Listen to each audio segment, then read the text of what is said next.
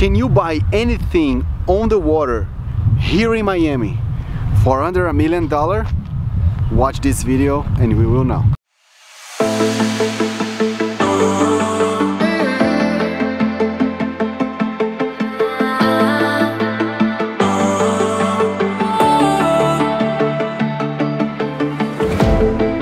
Last night we had something, tonight I'll be guessing, but I don't really have a case. You don't have to mention, you just like their attention. It's written all over your face. I don't wanna play the quiet type when I'm near you, reading old messages on my phone every time I see you. Tell me, is this part of an act, just to keep your image intact? If you think that strategy's smart, I'm not gonna defend my beating. Good morning, bosses. How are you doing? Once again, we are here in our house in Hollywood, where today we have 4 teams working at the same time. One of them is the stucco team. We are putting the stucco all over the house.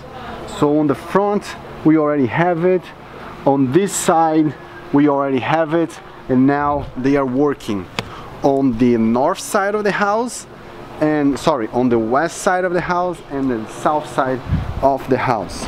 So once this is done, we're going to start painting, and basically we are going to be just as we are in our house all the way there in Lighthouse Point. So here we can see that this part we still need to put the stucco, but nevertheless the guys are working diligently to work that out. The second team that are here is the guys that are doing the stairs here to access the pool.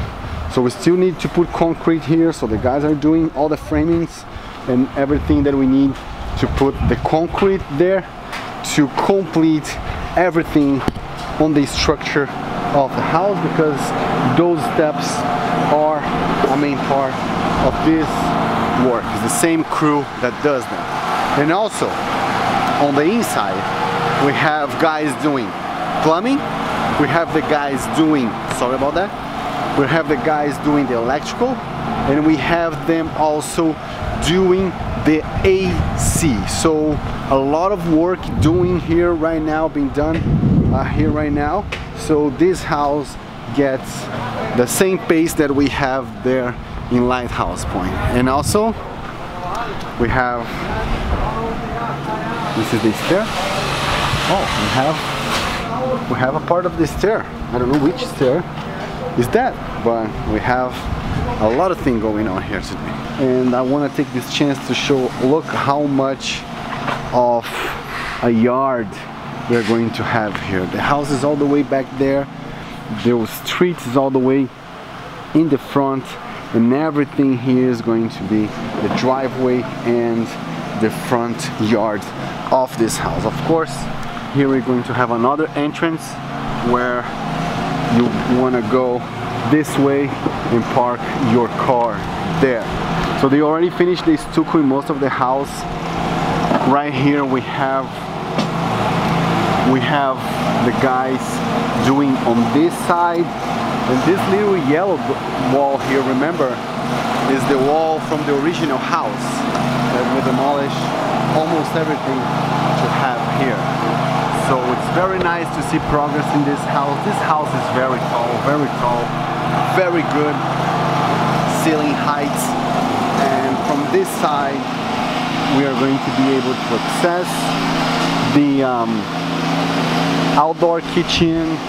We are going to be able to access the pool, and of course the docks that we are going to build right here.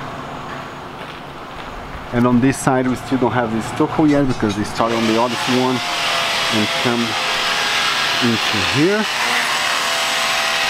And this is our beautiful house here in Hollywood, Florida, that is already on the market for 2.9 million. We are waterfront, just a few lots from the Intercoastal. From here you can access the ocean, no problem, because we don't have any fixed bridges, and that's why this house has a very nice value. This will have 5 bedroom, 6 bathroom, 1/2 bathroom, and a lot of space for you to live here in South Florida.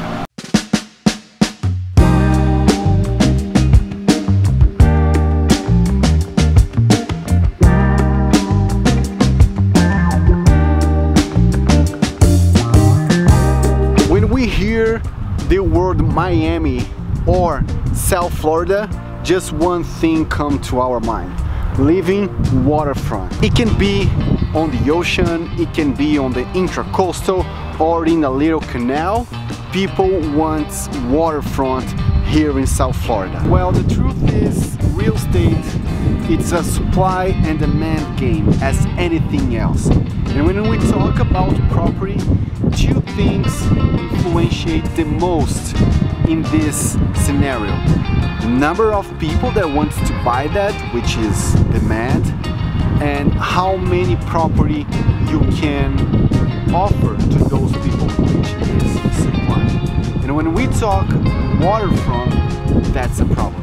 Virtually everyone wants to live on the water, but most of the people cannot afford it.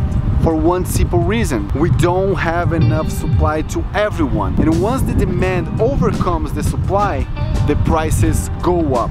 And since the coastline of any part of the world is substantially less than anything in country, of course waterfront properties are more expensive than anything else. Add to that a destination like Miami, which is a cosmopolitan city. We have a lot of people wanting to come here, a lot of foreigners leaving their country to live in South Florida and choose Miami to be their home. That makes very hard to buy anything on the water with a nice view, with a nice property for under $1 million.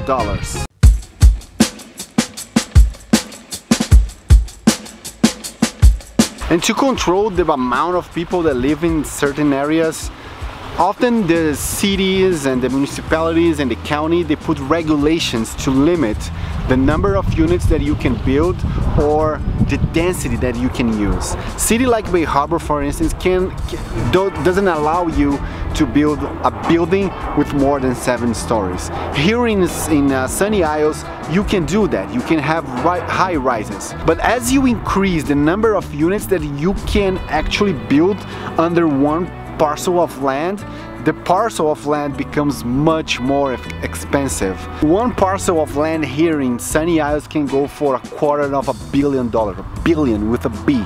And of course, the more expensive the land is, the more expensive will be the property that you build on top of it. But there's some areas that are not yet so glamorous, so well discovered by people, and with not so new properties, but still you can find very nice homes for under $1 million. As I was doing this research for someone in Brazil that wants to live here in Miami, but they cannot live anywhere else that doesn't have a very nice water view like this, I found out there are some points here in Miami that you can find very well maintained or even fully renovated townhomes that you can buy for $600,000 and more. And that's not trashy thing that you're going to buy and put a lot of money to renovate. This is very well maintained. Look, just 1 second.